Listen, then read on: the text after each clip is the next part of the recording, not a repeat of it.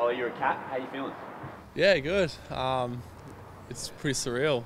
This is the first time I've really worn Cat's gear, and yeah, it was pretty cool when I saw myself with the emblem on, and yeah, it's different, but it's cool. Oh, sorry. Yeah. Um, I was just chatting to Tanner there. He said, coming back, new town, his parents living locally, and seeing all the guys again who played in the Falcons. It's a really tight-knit little group you've got all coming back home and playing together again. Yeah, it's pretty special. Me and Tanner being able to play together again, and we've played a fair few games together growing up, and it's pretty cool to be back together. And obviously having Jack here as well. And yeah, how does it feel to be part of a club where I'm sure you feel sort of closer to home? Yeah, it's cool. It's special.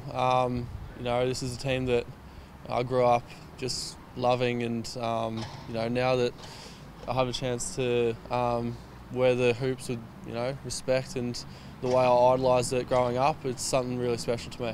What's your number one aims through the pre-season and getting ready for round one? Just learning a lot off all the new players I get to play with now, and also get to know the game plan. I'm sure it's a lot different to Collingwood's, and that's something that I'm going to have to really strive to learn. And other than that, I'll just really put the head down and just enjoy new teammates' company and get to know people.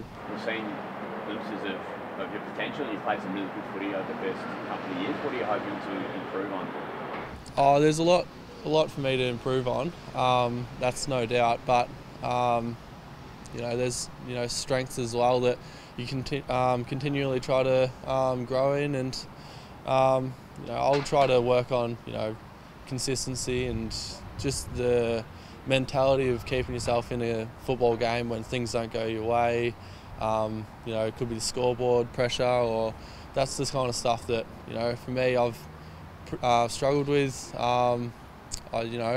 Would get your head out of the game, and you see some players like myself could go missing in times like that, but then I think that's just something I need to work on, and I'll continually try to work on it by putting in some hard work. Which forwards are you hoping to work with and learn off? You've got some really experienced and quality players in that forward. Yeah, there are.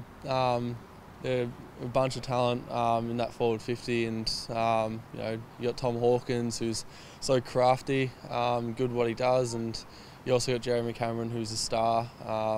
So there's a lot of stuff that I'll try to pick up and learn off them, and it'll be exciting. How hard are you going to have to work to get yourself a spot for round one? Yeah, definitely gonna have to work super hard. It's a great team, and it's gonna be super hard to play in, and that's something that I'll try to do, and I'll work for it and try to earn it. I guess that's something that I'm gonna have to do. Seeing the success that the team had last year, how does that make you to hope that you can get back to that stage again? Yeah, it'll be unreal to do it again.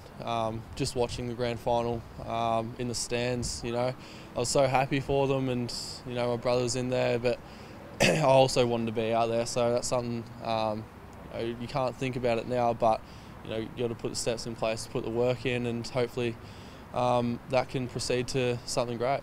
It was almost a perfect performance on grand final day from the team. I feel like there's an improvement, and you can add to that potentially. Yeah, I mean, they did so well, and I'm not coming here to try to fix anything or make anything better. I'm trying to come here and learn and grow and develop from a lot of these great players, and if there's something I can bring to this team, I'm more than happy to bring it, and I'll do my best to do it. What's the build-up been like for you getting to here today? Like, how many players do you know? You've been touching base with anyone, doing extra training on the side, or what's it been like to make sure you're ready to go for day one? Yeah, I've got to know a lot of the staff, the gym staff here. Done some sessions with them, and the boys here are great. They work hard, and I've got in a few extra sessions with some of the lads in here. Tanner himself. Just living down the road, it's quite easy for us to say, hey mate, do you want to go do some gym, or do you want to go for a swim or something? Just that kind of stuff. just yeah, we've been putting in some work together and getting to know each other at the same time. So, just with your living situation, have you moved down to Geelong or with your parents or anything like that with Jack?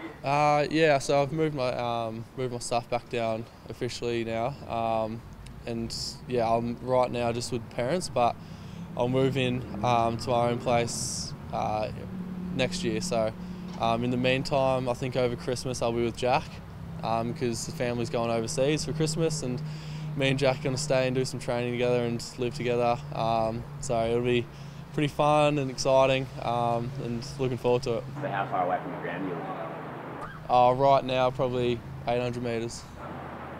Is it good being that close to work? Yeah, it's great. It's a great town here, and there's a lot of cafes and stuff to stop by on the way here, and yeah, it's been awesome. Good luck for the pre-season. Thank you. Yeah, appreciate it. Take care.